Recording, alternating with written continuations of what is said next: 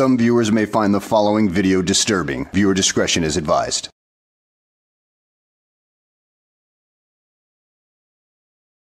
Well, hello and welcome back to the channel, everybody.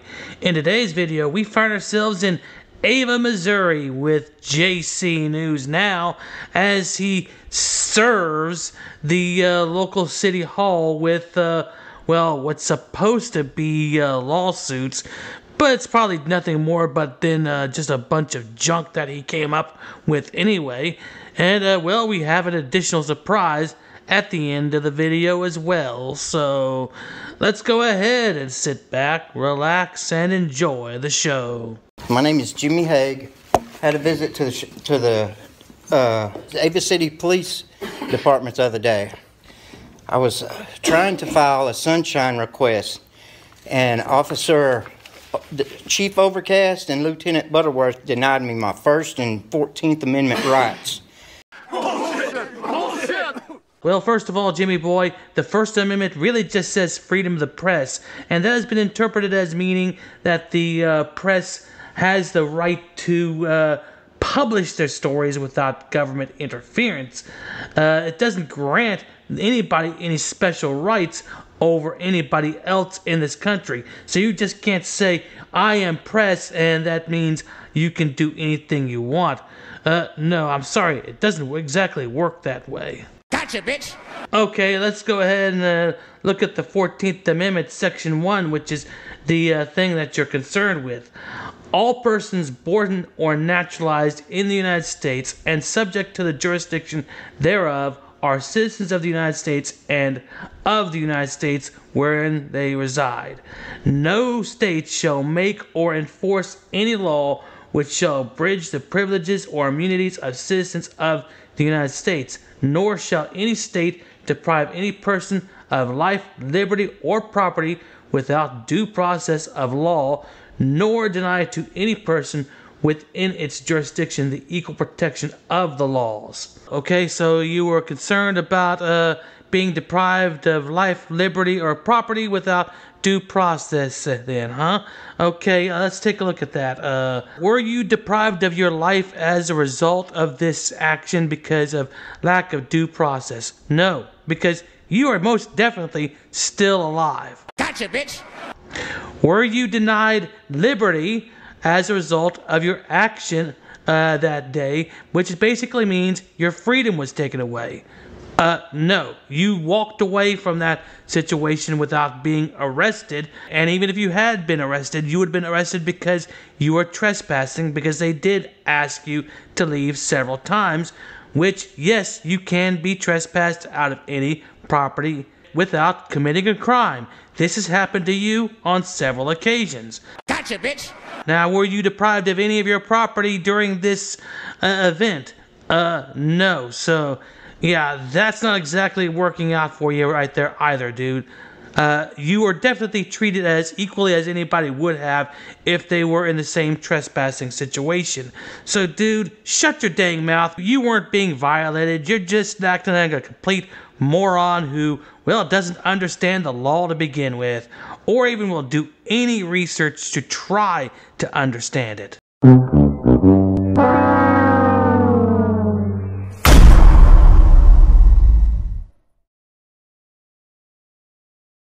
I'm an independent journalist and I have a small YouTube channel called JC News Now. On November 25th at 11:33 a.m., I entered the Ava City Police Department and attempted to get 2 officer complaint forms, and while there, I decided to do a sunshine request.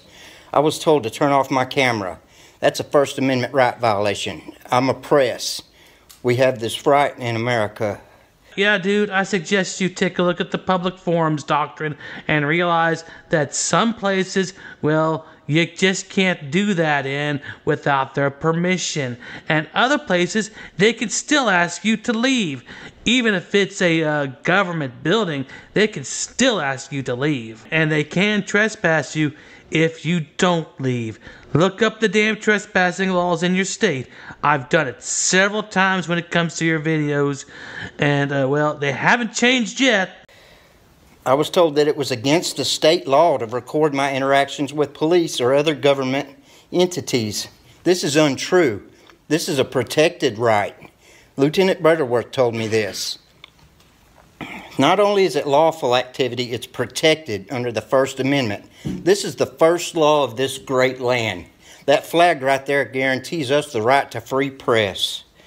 No, dude. The First Amendment is not the first law of the Constitution. Article 1, Section 1 of the United States Constitution is the first law of the Constitution, which the Constitution was ratified in 1788, and the First Amendment of the Constitution was ratified in 1791. So you might want to think about actually reading the history of the Constitution.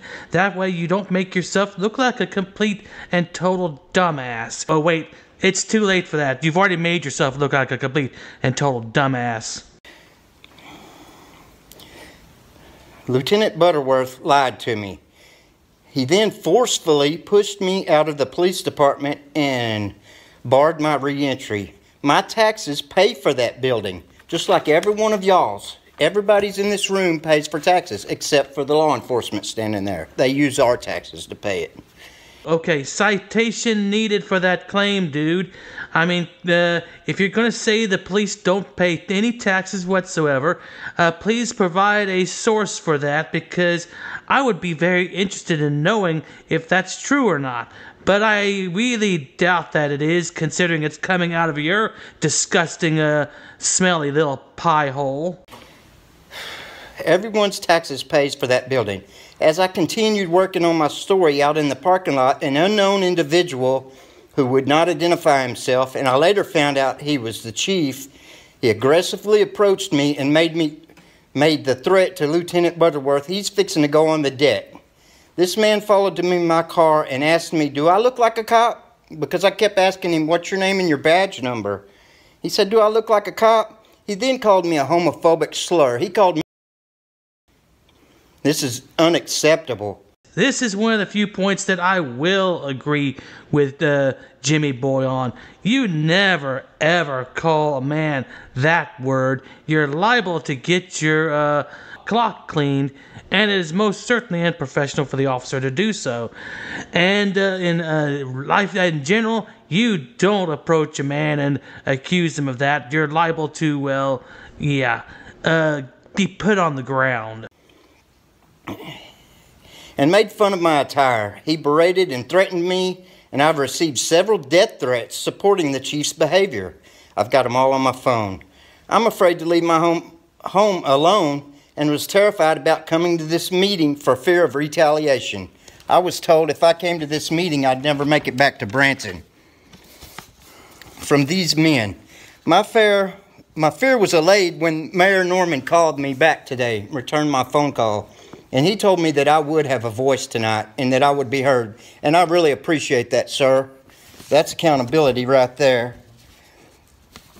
These men are a liability to the great city of Ava. This is a beautiful city, and they're going to cost y'all a lot of money. As y'all can see, right now, I'm personally serving you, Mayor, with a letter of intent to sue. And I'm going to sue the city of Ava under the 1983 laws. It's a federal law. Dude, your civil rights weren't exactly violated, so you don't really have a legal leg to stand on with the 1983 laws. So, come on now, dude. You're only making yourself look like a total clown and a buffoon and everything like that. But hey, if you want to act like that, well, by all means, go right ahead. We're all entertained by this show's stupidity. So let's go ahead and carry on, shall we? And this is your 30-day notice to either settle or we're going to face off in a federal court. And I'll win. I've got all the footage on my camera, and everybody's seen the video. I will win. They're going to frown on that man, especially when he wouldn't identify. To me, I could have shot him. And I would have been in my rights to protect myself. He wouldn't identify. He wasn't wearing a badge. All he had on was a Band-Aid on his face. This man is a thug. And so is his lieutenant. Now, here's what's going to happen to the city of Ava. The taxpayers are going to pay for that man's bill. They're going to pay for this settlement, and I'm going to get it. If I don't get it, they've got 30 days, which will be the 11th of next month, to comply. Let me know whether or not they want to go to a federal court. My attorney sent me here tonight. He said, you serve them, do everything correctly, and let them know how you feel. And that's what I'm doing here tonight. Hopefully, the city of Ava will do something about these dangerous men. Please fire them. Avoid any further liabilities. This is a problem. This is a beautiful place to live. I've got many friends that live here. Some of them told me how it was, and I didn't believe it. I couldn't believe it. I couldn't believe the stories I've heard. And the sheriff's office is next. I'm going to them next, and we're going to go over them with a fine-tooth comb. We're going to find out everything about them. The city of Ava is going to undergo some scrutiny over the next year. My channel's very small. I only have 19,000 subscribers, but my friends have millions. I've got one friend, he's a very close friend of mine, he's got 3 million subscribers. Have you been getting any phone calls? If you have... I know for a fact they have, because I have been making some. Well, I haven't called yet. But I know some people's told me that y'all been getting some phone calls. Imagine the phone calls you're getting with 19,000 subscribers versus 3 million. I really appreciate the council's time, and I hope you take into consideration what I said. And here's your copy, Miss Welsh, and I appreciate every bit of your help. Just who do you know that has 3 million subscribers? I'd like to know this because, well, Accountability for All has nowhere near that. Not even Long Island Audit has that many. I mean, he hasn't even gotten to 1 million yet. So, yeah, who do you know that has that many subscribers? Because, yeah, if they had that many, I doubt they would even bother with some pissant like you. Now, here comes the fun part. Here's the surprise that, well, not really much of a surprise anymore. I'm sure there's a lot of people that know about this. Well, JC News now has an arrest warrant out for him, and I'm sure he's on the run right as we speak. I mean, but they'll find him eventually. I mean, he doesn't have that many places where he can hide, because I'm sure he doesn't have that many friends with the attitude that he has. But as far as this goes right here, it's a Class E misdemeanor, which can be punishable by upwards of 4 years in prison. Congratulations, Jimmy boy. You did it. You managed to piss off enough people where you would go back to prison where you wanted to be at anyway, because I know people like you. You miss your time in prison. You want to go back because it's so much simpler. You don't have to deal with the daily issues of the outside world. You get less frustrated. You know how to deal with people in prison. It's generally just easier because you don't have to make a lot of decisions like you do on the outside. And that's the way I see it, because you know what? Like I said, I've seen a lot of people like you. So at any rate, guys, I hope you enjoyed the video. Thanks for watching, and I will see you on the next one.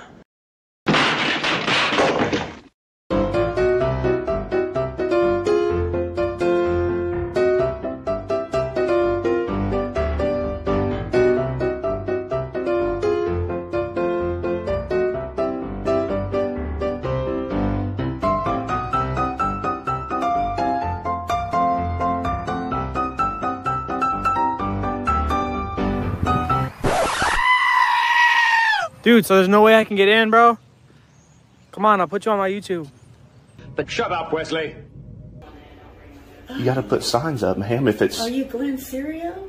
Who's that?